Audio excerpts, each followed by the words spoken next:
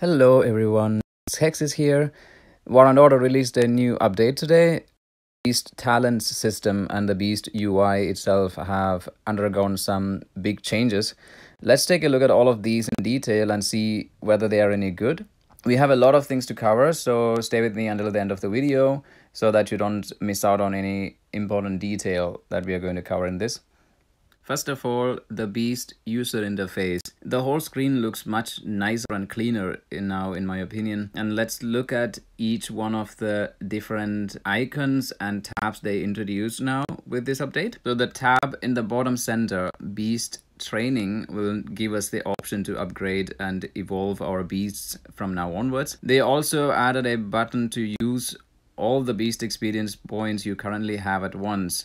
It saves a lot of time, and you can also see an overview of the total Beast experience that you currently have in your packs on the top there, saying you used to get, right now I have 117k of Beast XP. You can either choose to use all of it at once or keep some for doing some tasks during events. So first side is the upgrade tab, and then you also have the evolve tab on the right side there. For me, it's at maximum now, so not much to see there. Coming back to the UI screen, you click on that icon and then you can switch easily between the different beast skins and then use them, whichever ones that you have already unlocked. Now, when you go into the skill inventory icon, there are 3 different tabs here. The first one shows what you already have in your pack, all the different skills, and you can directly upgrade from here now all of your skills. So the middle tab now is the dismantle feature that they introduced in this update. You can see all the different skills here, and you can choose each of them, and you will see on the bottom in the dismantle preview the number of beast experience skill scrolls that you can get from dismantling them. So at a level 1 full skill, you get 50 skill experience scrolls. It was the same before as well. When you clicked on the consume skill, you get 100 beast skill experience, and it hasn't changed at all. There is an additional feature here that you can select all your level 1 skills at once, so that it's easier for you to dismantle all of them together. Just make sure that you don't accidentally destroy the skills like wounded limit, which we usually keep at level 1. It would have been nice if they don't show here the skills which we already put into a preset.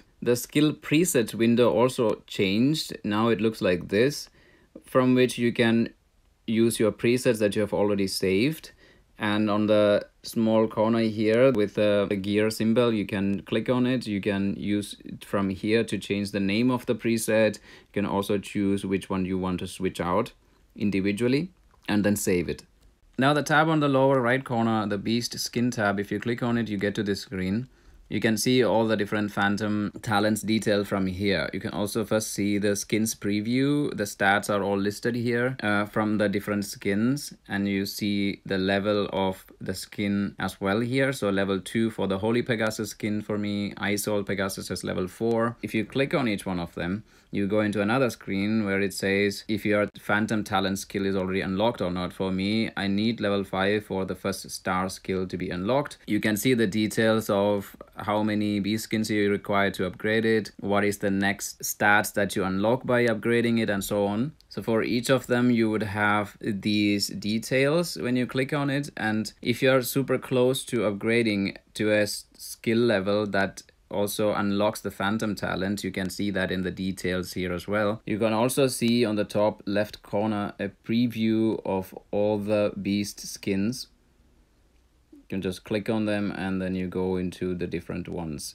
Now finally, let's go to the Beast Talent tab, which is now showing the merged form of Blood Vessel preview and the talent preview before the update. Directly from this screen, you can go into the preview of talents for each of your beasts. So we will stay at the current beast that I'm having and look at the different skills that are here. First of all, the main highlight of this update was that they changed some things about the 5th skill, that is Strength Combo. Before the update, the skill had this effect. The beast's 4th attack will launch a double strike, continuously dealing damage 5 times against the attack target. Each damage is 60% of your current attack, and this damage was true damage, and so on and so on. And now with the update, it changed, at level 1 to the beast launches the double strike every 6 seconds, continuously dealing damage 5 times against attack target. Each damage is now 21% of your current attack, and it is again true damage, and so on. So the change here is that instead of the beast launching it after its 4th attack, it is now fixed at 6 seconds. Basically, when a battle starts, the beast launches its first attack 4 seconds approximately after the battle starts, and it attacks once every second. So according to the old skill, it would have been almost 8 seconds before the battle stampede gets triggered for the first time in the battle, and then every 4 seconds on the 4th attack of the beast. Now it activates 2 seconds earlier at the beginning of the battle, which is good. However, the trigger time is fixed at 6 seconds instead of the 4 seconds earlier before the update. Moreover, the damage is now almost 3 times less than before. So let's take a battle that lasts for 30 seconds, for example. The old skill would have triggered a total of 6 times, and the new skill will now trigger only 5 times with less damage. So I don't think it actually increases the beast's battle ability as they claim in the patch notes. So the next point in the patch notes is that they reduced the beast elements required to upgrade some of the skills. The main skills, like the center skills like Potential Awakening, Vigor Drain, Battle Stampede, and Strength Combo all got some reduction in the beast element requirements, along with the Troops Converted attack that increases the attack of your beast based on your army, and also the hit points of your beast increase. Both of them got significant reduction as well. For example, at level 1, Troops Converted attack got reduced to 90 instead of the 230 before the update. Potential Awakening level 1 is 310 now instead of 1000. The hit points level 1 instead of 100, it's now 260, and the Vigor Drain level 1 200 instead of 1055, and so on and so on. I will leave a link in the description below which shows the beast elements we required to upgrade all the skills before the update so that you can compare yourselves. And if you're enjoying the video until now, do remember to press that like button and subscribe. A lot of effort goes into making these videos, and I appreciate all your valuable support and feedback. Now, continuing on to the hidden changes that are actually in here, which is not that obvious with all these reductions being shown. You needed in the past only level 1 of Potential Awakening to unlock these Troops Converted HP and Beast's Growl that increases attack and HP of your backline troops. Now it requires the level 3 of Potential Awakening. Coming down to the next one, Vigor Drain used to be only level 1 required to unlock the damage increase when attacking and damage reduction skills. Now they need level 4 of Vigor Drain to be able to be upgraded themselves. However, with the increase in maximum level for these skills from 5 to 15, they also got reductions in the individual levels, that is the number of beast elements that you require to upgrade from one level to the next. For example, the Vigor Drain itself, for 4 level upgrades, you need only a total of 860 instead of the level 1 that had 1055 beast elements requirements. So that got reduced. Now coming down to the skills like Battle Stampede. In the past, the requirement was you need Potential Awakening at level 3 and Vigor Drain at level 3 and Beast level at 12 to unlock this skill. Now it requires the Beast level 12 and both of those skills at level 9. That's another big change. And that's what they mean when they said some of the prerequisites for some beast talent skills got adjusted. And even if you want to go into these skills like Angel Rebirth, they also have now a requirement of Battle Stampede to reach level 3, unlike in the past. So overall, there is a big reduction in reaching up to the Strength Combo skill. However, these skills are only affecting your beast. Moreover, beast talents will only take effect when the beast is with your army. So in my opinion, there are far more important skills that you can spend your beast elements on, like the damage increased when attacking or the damage reduction when defending. And finally, coming to the exciting new beast talent skills that they introduced. Let's switch to the talent preview to see them with the final level effects as well. So the first skill is called Troops Command.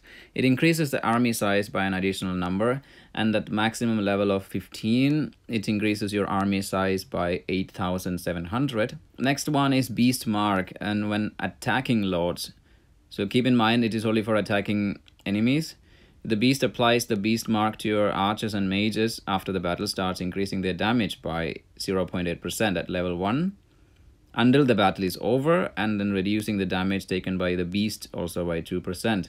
So at maximum level, it applies a damage reduction to enemy archers or mages by 12% and reduces the damage taken by the beast by 30%. Then the next one is the beast coercion skill, which basically increases the damage dealt by your own archers or mages by 0.8% at level 1, and it increases to 12% at level 15, and this effect is applicable until the battle is over. And this skill is also not dependent on any particular statement like only when attacking or defending. It's active all the time as long as your beast is with your army. And then the final skill, the Beast's Rage, it is increasing your troops damage by 0.7% at level 1 and increasing up to 10.5% at level 15. Now, what are the requirements to get to this point? So you need a lot of levels to be at level 15 to be able to even start with the level 1 of Troops Command, and then the lower skills here, they require Troops Command to reach level 5 to start with. And the final one, the Troops Damage skill, requires even more. They are all super powerful skills, however, these requirements being so high will sadly make it not so easy for non-spenders to reach them, especially with Anubis Tower being the only good source for beast elements for us. So in conclusion, the beast UI became more user-friendly. The beast talent system revision, it gives a reduction in earlier skill requirements, which would be useful to put these beast elements into some more useful skills in the earlier levels. For example, there is a big difference, like more than 2000 in the beast element requirement to unlock a skill like the Battle Stampede.